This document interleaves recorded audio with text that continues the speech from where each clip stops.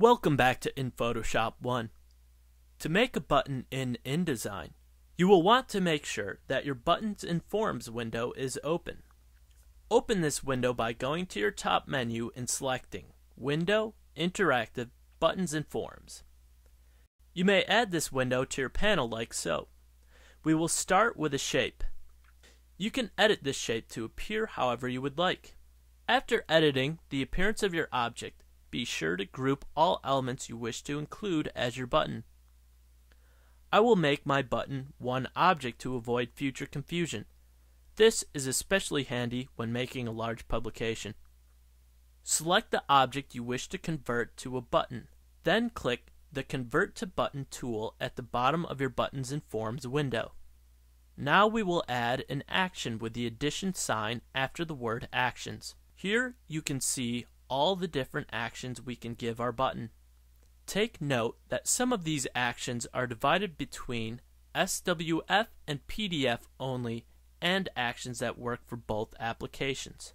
SWF is an abbreviation for small web format. I will select Go to Next Page. This option works for both formats.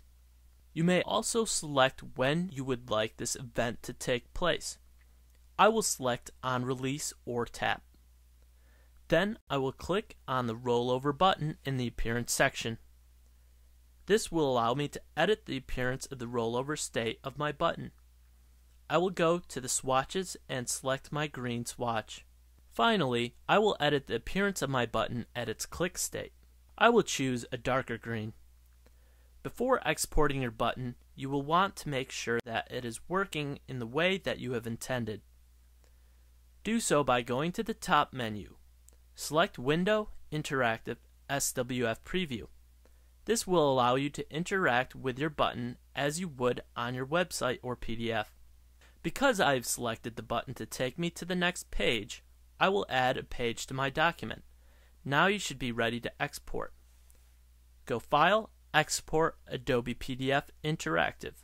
A screen will pop up with several options. We want to keep our resolution at 72 ppi. This is a standard for all online images for optimized speed. We will press OK. After exporting, open your PDF with Adobe Acrobat. You should be able to use your button as intended. You are now ready to start making interactive PDFs and HTML documents with InDesign. Be sure to watch my next video where I show you how to add hyperlinks to a publication in InDesign. Thanks for watching.